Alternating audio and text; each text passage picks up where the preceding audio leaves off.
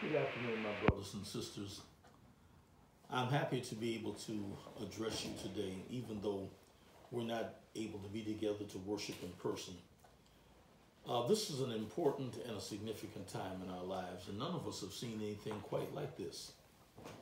There are many people who have heard and over the years, and sermons have been preached about the days would come when the churches would be shut and we wouldn't be able to worship.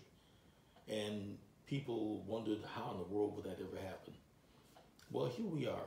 We see it. It's not like we expected. It's not a result of religious persecution, but a result of a virus that is changing the life of the world, really, and certainly the life of the American people as we know it. And it's likely that even after this contagion is over, that some of these changes will remain in place. Right now, we're in a situation where every church in the Allegheny East Conference is closed for at least 2 weeks, this week and next week. We don't know how long this virus will be a threat or how long that we will be required to keep our doors closed. During this time, we're not allowed to have any other gatherings like prayer meetings, Pathfinder meetings, and so forth. This is also a time when many of our sister conferences are experiencing the same thing. In Northeastern Conference, because of the state of emergency in the state of New York, the churches in Northeastern Conference are closed. Because of the state of emergency that in the state of Ohio, our churches in the Allegheny West Conference are closed as well. This is a time that we never thought we'd see, but it's a time, I think, of great opportunity. Let me first of all talk to you a little bit about how we got to this place. Most of you have been watching TV, and you've been watching all these things about the coronavirus. One of the things that we do need to know is that there's a lot of information, but there's also a lot of disinformation about it. I heard something fairly ridiculous. It was so ridiculous, I thought someone was joking when they said it, but there are people who are actually saying that black people are immune to this disease. They can't get it. Well, that's absolutely not true. We had a couple of NBA players who came down with it, and they were black. We also have had information or disinformation that says, well,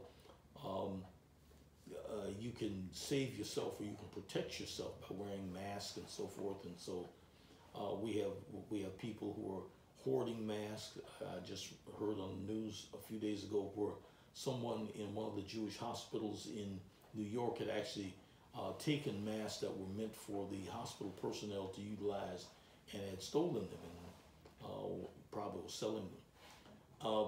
People are buying up hand sanitizers. You can hardly find it anywhere, and when you find it, it's usually at an inflated price. I went to the store the other day, couldn't find any bleach. For some reason, people are hoarding toilet paper and buying out things like that. Much of it is an overreaction, but you can understand why, because people don't understand this virus. I'm not an epidemiologist, but I will tell you what we do know about this virus and what we don't know. We do know that this virus is in the category of a lot of other viruses, a lot of other coronaviruses, such as the common cold. What we also know about this virus is that it spreads pretty quickly.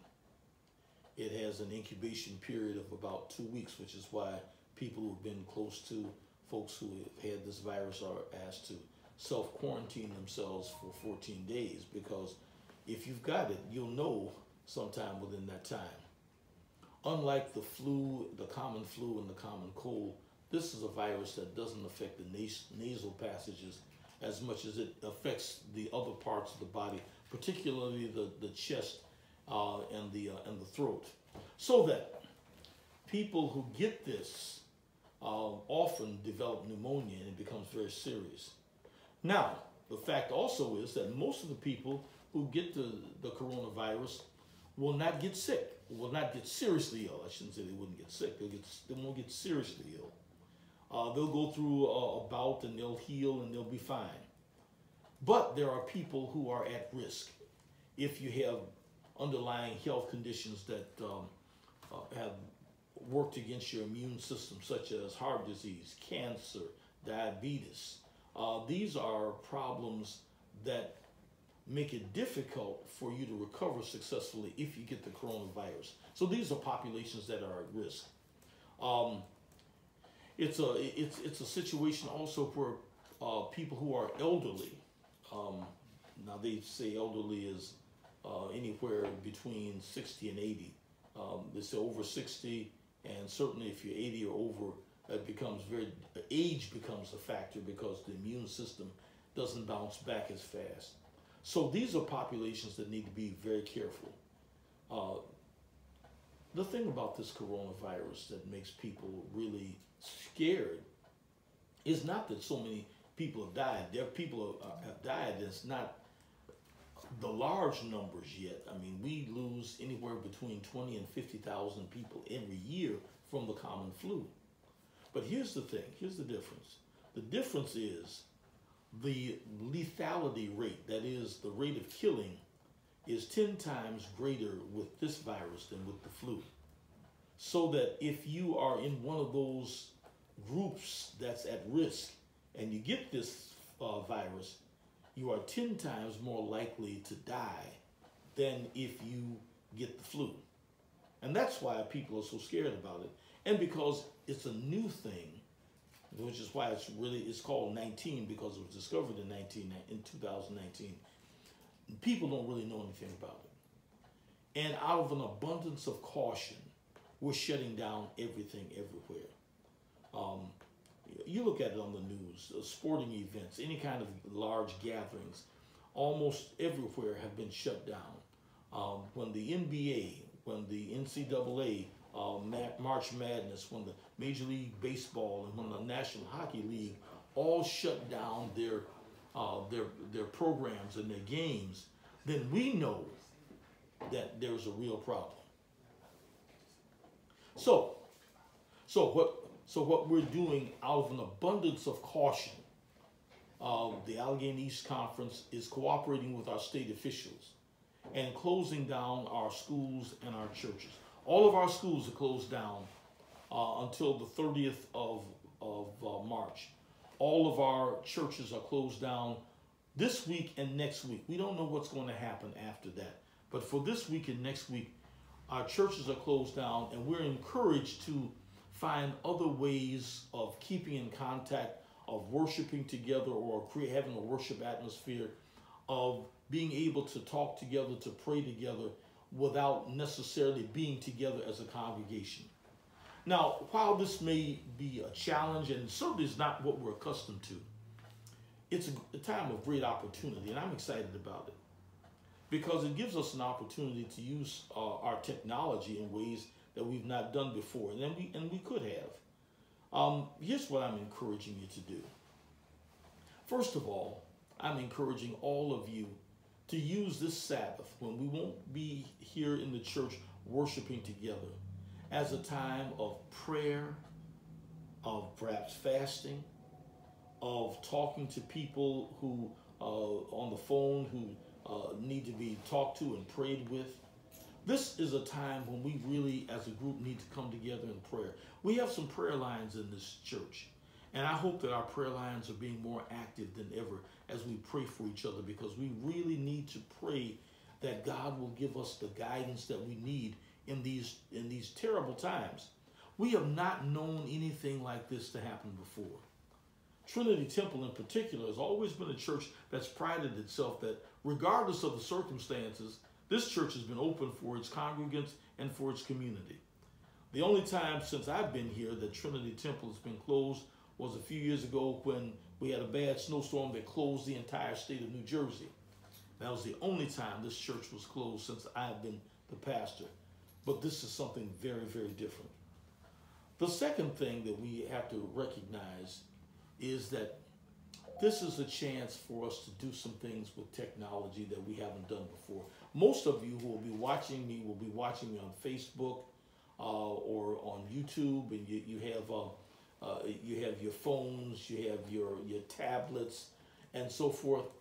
And this will give you an opportunity not only to review what I'm saying today, but to share it with somebody else. You can send a link to someone else, and we can communicate all over the country. Now, we should have been doing this a long time ago, and we have been slow in doing this. We're being pushed into doing something that we should have been doing a long time ago. We're going to be experimenting with having interactive Sabbath school classes and other kinds of lessons. And I'm going to be putting together some thoughts. I know I put together a pastor's page every week. But one of the things I've been urged by our communication department to do is to put it together on a live feed or on a YouTube, so that you could see me say it rather than just read it. And I'm going to start doing that. So we are planning to do some different things. We're trying a lot of different things. I wish I could say we're doing it because we thought of doing it. But we're doing it because we have to do it. We have to do something different. And we have to do something right now. Now, what is life going to be like when we come back to this church? Because the time will come when this will be over and we will come back to the church. I want to assure the church members, every last one of you, that our number one concern is your health. And so we have talked about what we need to do at the church. And during this period of time when the church is going to be closed, we're going to have a professional group of cleaners to come in and professionally sanitize the church. I don't mean clean it. We clean it all the time, but professionally sanitize the church. Professionally shampoo and sanitize the pews. Professionally sanitize the other hard surfaces in the church that people touch, upstairs and down. When you come back into this church, we really want to smell like you've walked into a place that's just been sanitized. We will, of course, have hand sanitizers available in appropriate locations and everything for your convenience so that you can stay healthy. We are a church that not only teaches faith, and some people have said, why are you closing the church? Where's your faith? Well, we're also a church of health. And if you look at what the Bible says, in the biblical times, particularly when the children of Israel were coming out of slavery, Moses told the people to, if they had a communicable disease, that you put them outside the camp. And so the idea of quarantine actually is a very biblical idea. We're also advising people, if you are sick, if you don't feel good, if you got a runny nose and you have a cold, stay at home. We love you, but we don't want you to get sick or to expose yourself to somebody else who may be sick and get sicker. Just stay at home and get well.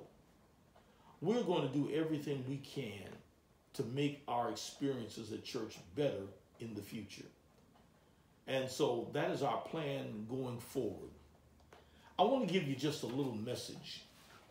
And this is something I hope you will think about.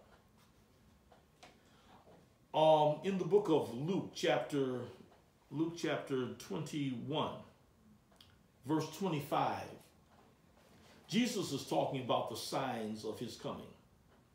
And in verse 25, it says, there will be signs in the sun and in the moon and in the stars, and on the earth's distress of nations with perplexity, the sea and the waves roaring, men's hearts failing them from fear and the expectation of those things which are coming upon the earth. This is one of the things that's a characteristic of the last days. The idea that so many things will be happening that people will be in perplexity and there will be distress of nations. You talk about distress of nations. Here we have, for instance, in China, they shut down a whole city of 8.5 million people. Nobody could go anywhere. Everybody had to stay at home. In South Korea, they've shut down big portions of that country, and people have been tested by the thousands every day. In Italy, the whole city, the whole country rather, is quarantined. And for instance, in Italy, even funerals and weddings are banned right now. In the United States, churches are closed this weekend. Sporting events are closed. Concerts, all kinds of other gatherings. Disneyland, the happiest place on earth, is closed. People really don't know what to do, and our politicians are fighting over it. Our president's not taking blame for anything he says. We've got all kinds of things going on because people don't know what's going on, and in their perplexity, they are just trying to find stuff. This is what the Bible predicted would happen. This is not something that we ought to be surprised about or frightened about, because God predicted that it would happen and Jesus said so. But this is what it says later on in verse 28 of Luke chapter 21. Now, when these things begin to happen, look up and lift up your heads, because your redemption draws near. Now, that's the message I want to leave with you today. If you don't think about anything else, think about the fact that this is the time that Jesus said we should be most hopeful, most expectant, most enthusiastic, because we're recognizing that our time of redemption draws near.